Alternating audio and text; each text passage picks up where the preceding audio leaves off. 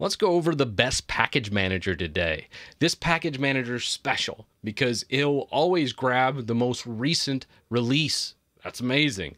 It doesn't need sudo to execute, and it doesn't hide it away like a Flatpak snap or app image would do.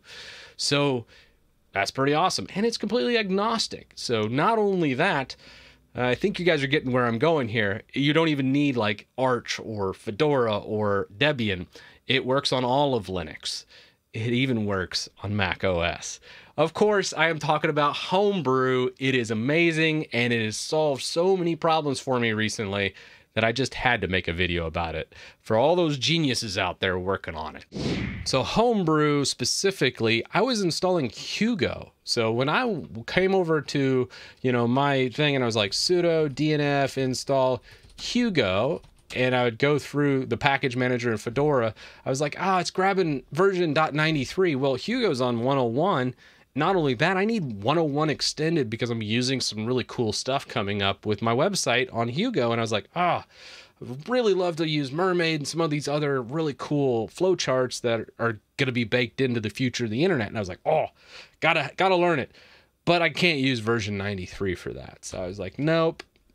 What are my options? I guess I could download the binaries directly from GitHub and install it. That really sucks. So instead, I basically just used Homebrew. Really simple. You just grab the dependencies that it needs, development tools, and either Debian or Fedora here. You grab your own. I didn't put Arch in here, but Arch people can figure that out. I'm sure there's like a AUR for Homebrew. But the install script's really simple. Basically, you just copy this one line, paste it into here like this, and it would just grab all of what you need. Now, obviously, that didn't grab it all. Let's copy that, paste it again. There we go. So this would actually do it and put it in these directories. Now, Homebrew's special. Like I said, you don't necessarily need to run this as sudo. As you see, I'm not running a super user here. And what it is doing, it will install it into a new user directory called Linux Brew. And under Linux Brew, it makes a hidden directory called Linux Brew, and all the binaries, casks, and all these other things that are part of Homebrew get built into there, and your user's going to have privileges to it. So I'm going to just cancel out of that, and then all you have to do is add. Usually, honestly, this is a little bit on the official method. I'm not a big fan of this method. I would really just add the eval into your .bashrc, or if you're using ZSHRC. I like this method a little bit better than the official, but pick your poison. This is the official method. This is the method I personally use. And then it's simply, hey, search your program. So then let's go brew, search, Hugo, which is my static site generator. And it says, hey, they found one formula. And this is kind of where Homebrew gets confusing. And the terminology that Homebrew uses is a little bit wacky, but once you understand it, it's not so bad. The big things you need to know is when it comes to kegs or formulas, as they put it, I'm probably even saying that wrong. Those are binaries that they will create through source. So think of like the AUR in Arch Linux. This is basically the AUR for any brew package. So it makes a keg, and that keg gets put in the cellar, and the cellar's where all these binaries live, all under that Linux Brew install we just went through. Bottles are already made binaries that it just downloads. So keg is that, bottles that, the formulas make the kegs, and then taps are Git repositories. So that's where you grab stuff if you ever see these. And then casks, something for Mac users. So I don't really care about casks because I mainly just use Linux.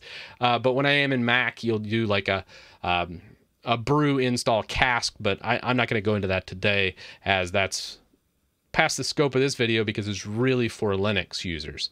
And then it's just brew install, and then whatever it is. So you can search it here, you can uninstall.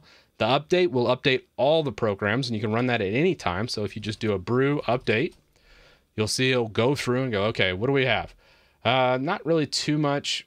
Updated one pack for Homebrew core. But if you don't want to update everything all in one go, you do like a brew upgrade, and then you put like Hugo for the program name. Brew upgrade Hugo would just grab the Hugo one and then update it and say, hey, 101's already installed. So You get the latest version that gets built from Git on pretty much every Linux install. So this is like an AUR that doesn't suck and is actually a lot more up to date because it has a bigger user base than the AUR. And then if we just want to look at a list and brew list. So obviously this is some Linux folks got into the Mac ecosystem and built this, but honestly, I'm really just appreciative they kept all the Linux functionality here for Homebrew so I can use it on my Linux installs when I need to use Hugo or another program to build, instead of building it manually or downloading binaries or installing some weird repository.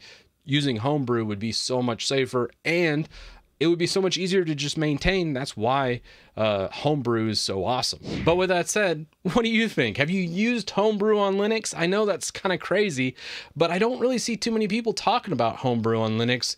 And I feel like a complete idiot because I've used Homebrew for years on a Mac, and I rarely use it on my Linux boxes because I'm always in or building from source by just me doing it from scratch, wasting tons of time. When all this time, I'm like, why didn't I just install Homebrew and brew install it? I feel like just an epiphany, and hopefully there's somebody out there that was just like me that was like, oh yeah, that is a lot easier. I'm going to use Homebrew now instead of downloading this weird repository that's barely ever maintained. That's what normally a normal Linux user would do, because that's what I've done for a long time. Or they'd build it from source and then never update it, because who wants to go back and, git pull and then rebuild and then do all that? It's so much easier just to do brew update and then just watch it all update and pull all the changes for you. So with that, let me know your thoughts in the comments, and I'll see you in the next one.